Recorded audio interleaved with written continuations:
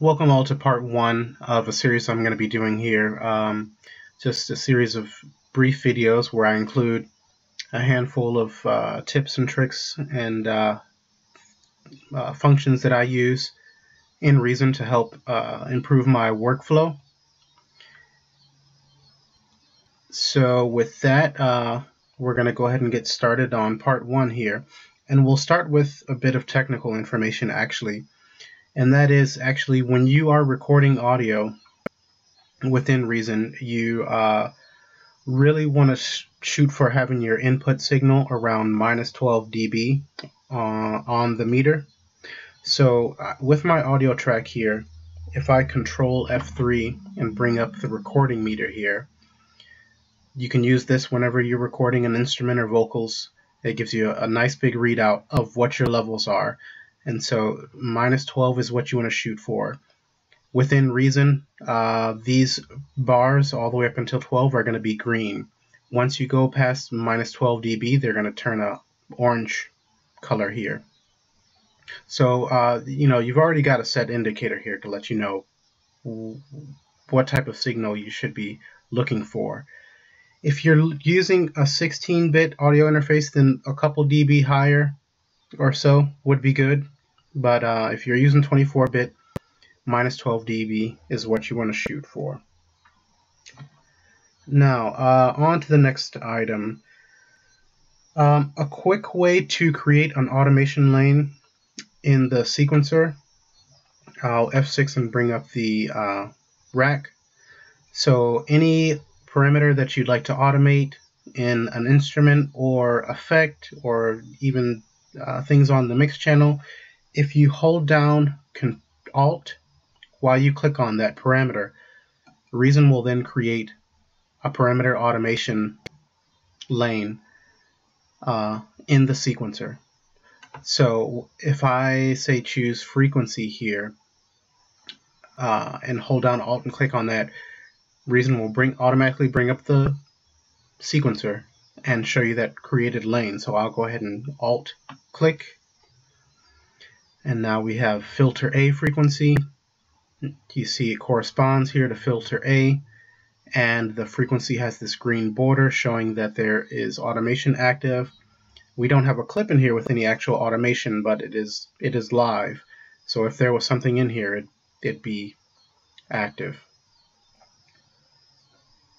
Okay, so I'll Control Z and undo that.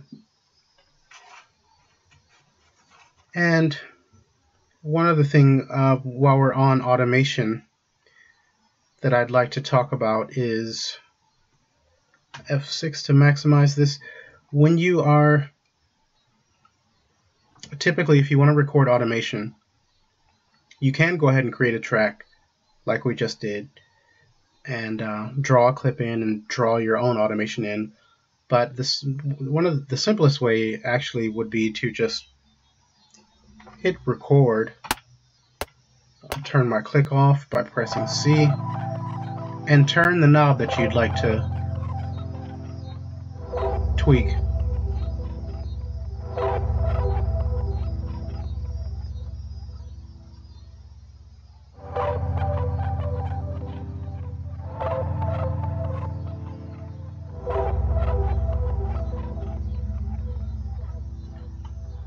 Okay, so, and actually I botched that up because I didn't have the MIDI track selected. So the first thing you want to do is actually select the track and be sure that you've got the automation armed.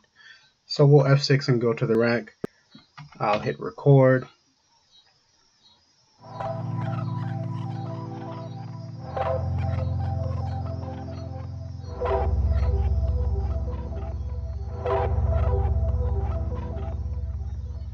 Okay, now, and another thing to note, if you, in the bottom right corner here on the transport bar, you see automation override, and we don't have that green border that we had before.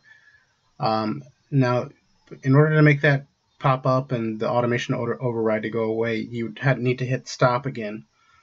But if you're recording automation, say, and you've got a loop going, and you don't want to stop, but you do want to make that automation live, you just click the automation override down here, and you'll see that you'll get the border, which means your automation is live. and we actually did record it this time. So just let that be a lesson to you. Be sure that you have the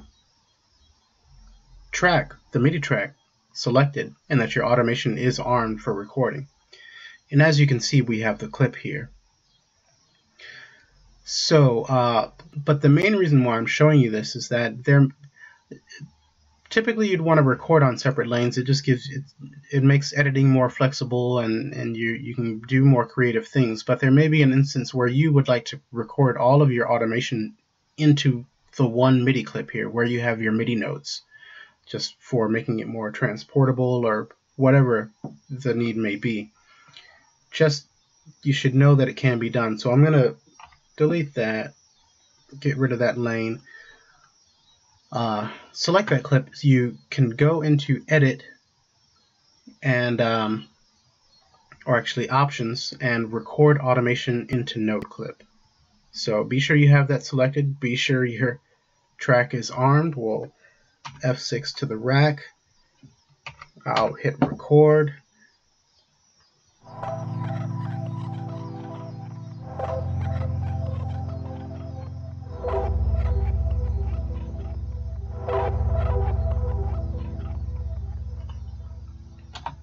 Okay, and see, you've got that automation override again that you could click to make it active, but I'll just hit stop again, and that accomplishes the same thing.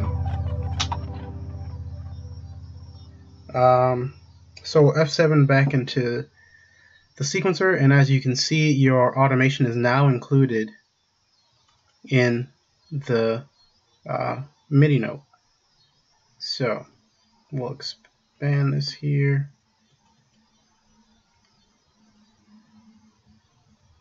So you can see it here. It's all contained in the one MIDI clip.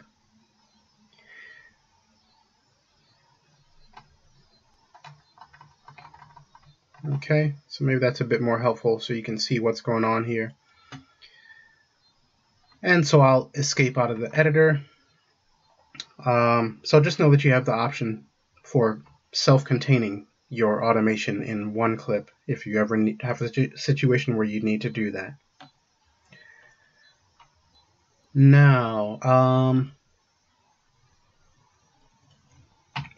if you ever, there are a couple different ways that you can add a clip if you want to manually do it. Now, you can hit W and bring up your pencil and just draw that in.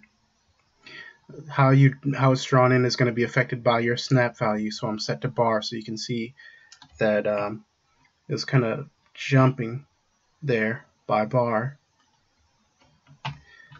If I set this to 16th notes, then it's going to be a bit smoother and you have more fine control.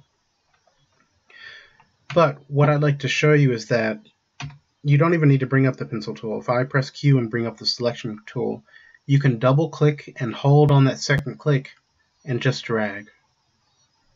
And there, without having to go to the keyboard, you've got your clip. So just on that second clip, you hold and just drag.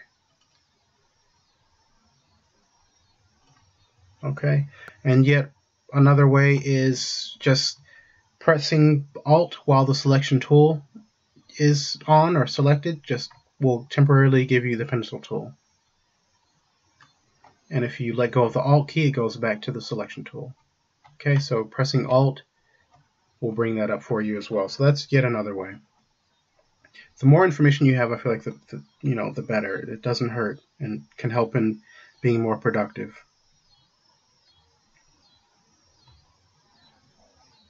Okay, one other thing is with resizing clips. We'll talk about that for a second. You can select a clip and you've got the arrows on either side. Of course, you can drag in, and I'm actually going to change my snap back to bar. So you can drag in, and that's one way to resize. Another way that you can resize is by using the inspector. So you can just hit the down arrow.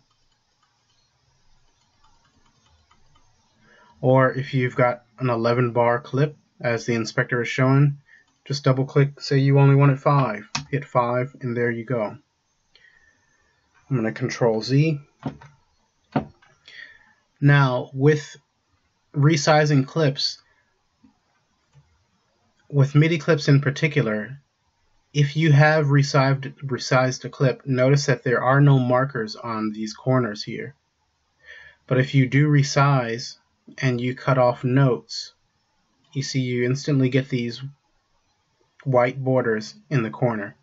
And that's the same for the right or left side. If I move this in and cut off MIDI notes, you're going to get those borders. Well, if you only want to use the information that's contained in there, you know that's something that you'd like to do. Instead of double clicking there and going in and selecting notes here, then selecting notes here, I'll escape out of that editor. You can simply right click on the clip and choose Crop Events to Clips. Now they're gone. These bars are still here simply because they actually start in bar 7. They start in this bar, so that's why they're still there.